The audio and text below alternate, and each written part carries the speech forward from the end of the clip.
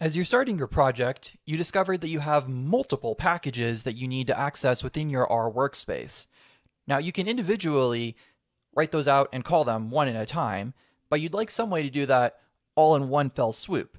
So how do you do that? Well, let's take a look at one example on how you can.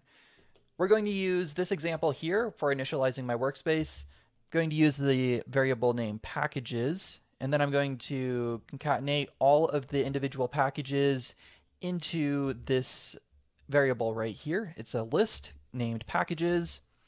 And then I'm going to use lapply to apply the packages variable to the library using character only.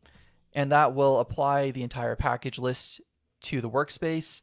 And you can just update that list as you need to. And it's a very simple way that takes a lot less code than doing this individually line by line for every single package.